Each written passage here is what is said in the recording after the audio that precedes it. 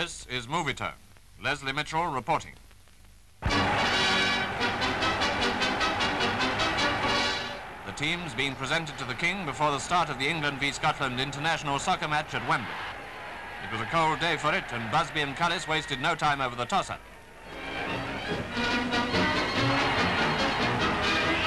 Scotland kicked off, and for the first 35 minutes there was little to choose between the teams. No goals were scored, but the visitors gave Ditchburn plenty of opportunities to show what he's made of.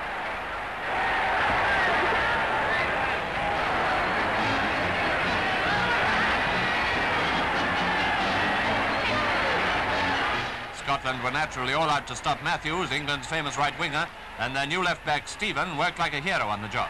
The two of them were constantly in the picture, but Matthews takes a lot of stopping, and it was a brilliant piece of work on his part that gave Hagan the chance of opening the score, and he took it.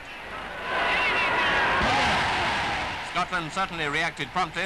Within 2 or 3 minutes, Dodds beat Ditchburn to make it 1-1.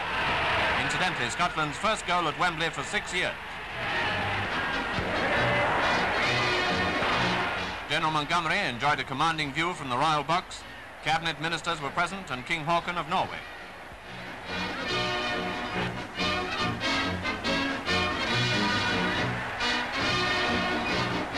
Princess Elizabeth, next to Monty, was watching, I believe, her first international.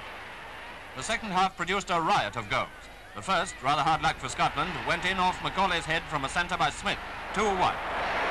England drew ahead again when Lawton scored his.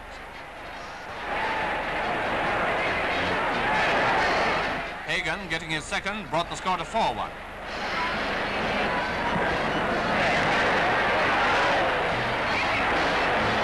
Then England's left half, Mercer, took up the tail, 5-1.